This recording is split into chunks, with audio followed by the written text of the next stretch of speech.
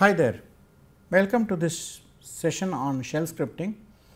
In the last session, we actually saw how to use the for loop. Now, before we go to the next example, we will give a very brief introduction to pattern matching in shell scripts. Before we take a look at the next example, we believe that this will be of use to you. This is just an introduction to pattern matching.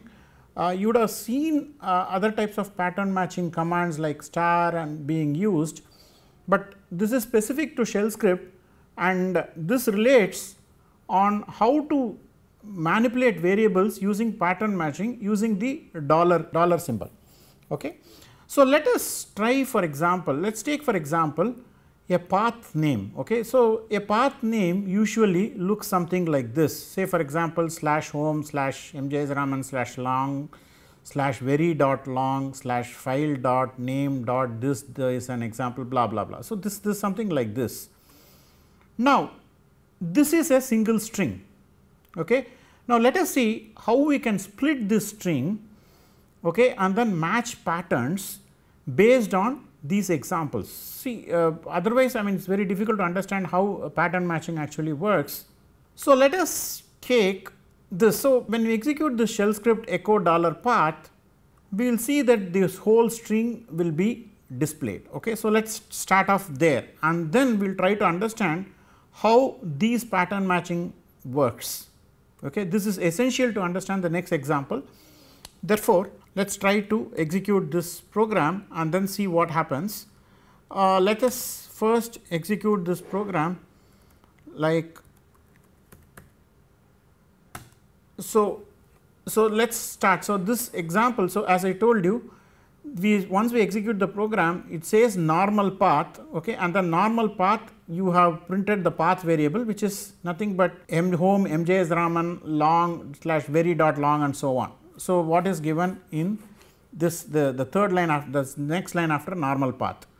Now, let us look at the example, okay, and if you remember, just remember this, that we are using file.name.this is what is getting printed after the next command. So, let us see how this, so which essentially means they are removing this /home /mjsraman /long /very long is getting removed. Okay. Let us see how to do this. So, let us go to this pattern matching program and it says that echo path #/ Okay. So, essentially what it means is that delete the longest path from the beginning that matches the following. Okay. So, longest path from the beginning that matches the following. So, let us go back to this example. So, what is the longest path from the beginning to match the following? So, essentially if you look at this slash goes here, okay, and if you look at this starts with a slash and the longest path between these two is nothing but your /home /mjsraman /long /very.long /file name. So, essentially what you do is you want to match all this, okay, and then you want to just print file.name. This is an example. So, if you want to do that, okay, let us look at this. So, you are doing this here. So, what happened was we gave a ##. So, if once you gave a ##, whatever starts with slash and then ends with this slash and between that whatever is there was the longest one was removed. Okay. And so, therefore, what it got printed was file.name. This is an example. Now, let us take the next one. Okay. So, in the next example, so the next print that we see is mjsraman, which essentially means /home/ has disappeared. So, how to remove the first shortest path in the string, okay, is given by this command. Okay. So, if you look at this command, I have echo path, path is what this variable char is, and then you just take, if you put one hash, it means I have to remove all those shortest path between two hashes. Now, if you look at the two hashes that exist, this is the first hash and this is the, sorry, this is the first slash. So, this is the first slash and this is the next slash. in between these two home exists, and that is the shortest one that matches between these two. Therefore, you get home removed and it actually prints MJ's Raman long and so on, all the rest of the stuff. Similarly, the next variable, it says path percentage dot star. Okay. So, let us, so essentially what does it mean? Delete the shortest path from the end that matches. So, guess what it is going to print. If your guess is right, it is going to print up to an. Is this correct? Let us see. So, let us look at the third line that executes after this.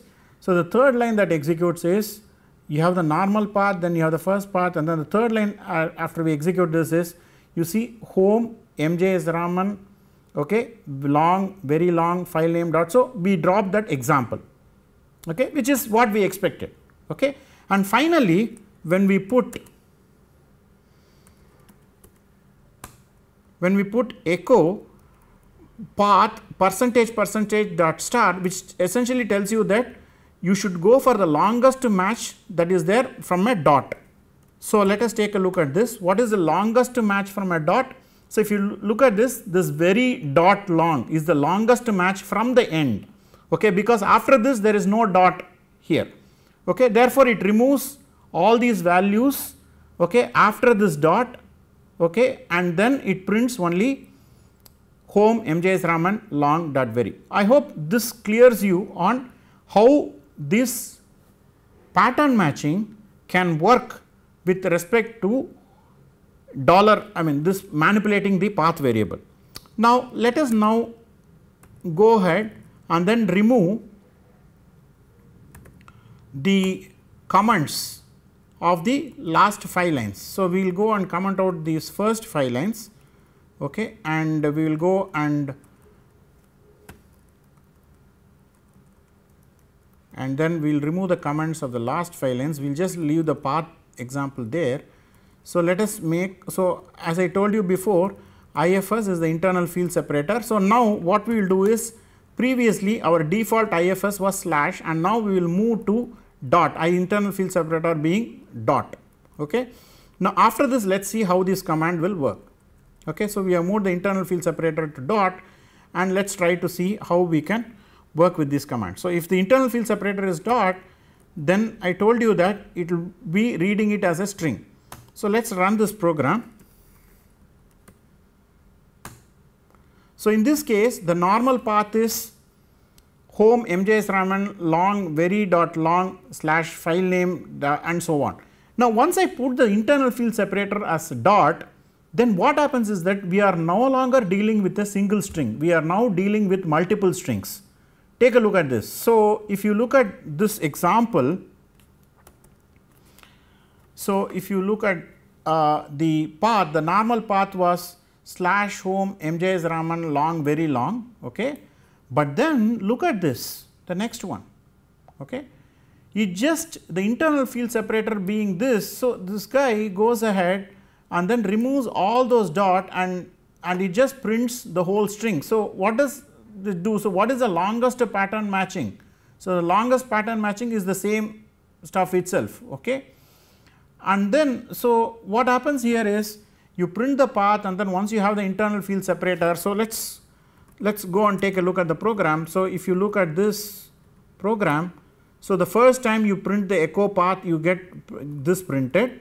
So, there you have all those slashes and dots.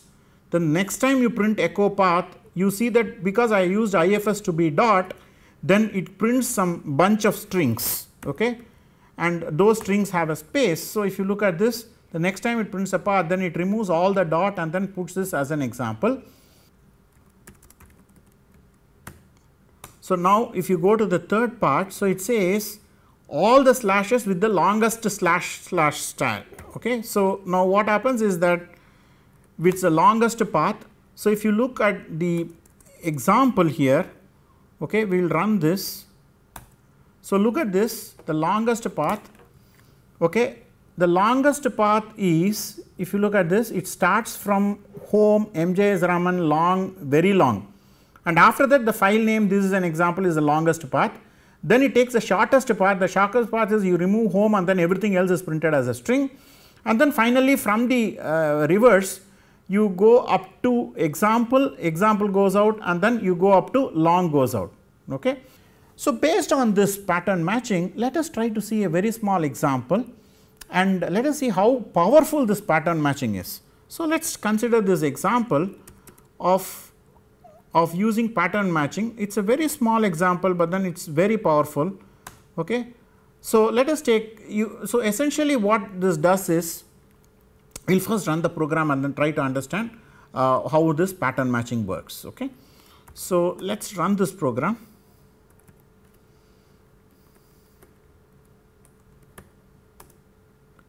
So, essentially what this program does is, okay, it tries to identify whatever we had done previously, it tries to do the same thing. Okay. So, if you remember previously we had tried to do the same thing, we achieved it in a different method. So, this program we achieved it using the for loop. So, in this case what we are trying to do is we are trying to achieve the same result in a different way. So, using string matching. So, how does this work? So, if I remember, I had told you that with the string matching, okay, you could match parts of a string and then go on working it in a loop. Okay. In the previous example, we actually worked with respect to a for loop. So, we took a for loop, we found out the internal field separator of the for loop, and then based on the internal field separator, what we did was we went ahead and then put that in the for loop. Now, what we are trying to do is we are taking the whole path variable. So, this while $path implies if the path variable becomes null, okay, then exit the loop. If the path variable does not become null, okay, what you do is you go ahead and list out the directory. Now, how do you list out the directory? You take the, now remember this, in the previous example we saw %, star. What is it now? This colon was the field separator. So, what does that mean? You try to take the longest path, okay, and then you had to remove that longest path, take the first few parts, I mean from the end, you remove the longest path from the end, take the first part and then print that directory. So, let us say for example, I had something like this. So, let us say I had example /user/bin. So, let us say I had something like this /user/bin colon and I had /user/sbin, and then I had something like /user/local/sbin. Okay, let us say I have something like this. Now, the third line what it essentially says is that it says, okay, split the string something like this. Okay, hope you understand. So, it says remove the longest match from the end, and once I remove the longest match, then what is the result? You see that this will be executed as ls minus ld. So, this will be executed something like this, okay, which is actually what we want. And then what happens in the next line? So, if in the next line what happens is the path variable is again initialized to what? The first component of the shortest match. So, the first component, so the path variable becomes something like this. The path variable in the next line becomes something like this. Again it goes into a loop. Since the path variable is not null, what happens next time is, let us say it becomes like this /user/sbin, okay, and then the path is initialized to now user local bin /local/bin, and then finally I print -ld/user/local/bin. So, this is how this program executes. So, if you look at this, this is a variation of printing the existent directories in the path variable, okay, partial variable. And this is now, if this is another way of writing the program. In the previous program actually you saw that we had actually used the for loop, and then split the string. So, once we went into the for loop and then we gave the IFS. So, if you remember in the previous example that we saw, we put dot as the IFS, and once we put dot as the IFS, then the string was split based on the dot. So, similarly, okay, in the for loop we put the IFS as colon, therefore, the whole long string of the path variable was split according to the colon as the field separator. Now, the point is that both of these programs achieve the same end result, but except that they achieve it in a different way. Now, which one is efficient and all that is a question of debate. I mean, hopefully this method is much more efficient. Hopefully we can just show that this method is much more efficient, but it's slightly difficult to understand. So, this pattern matching, okay, is something very important. You need to ensure that you learn about this in shell scripting. It can make your life extremely easy when you do this kind of scripts.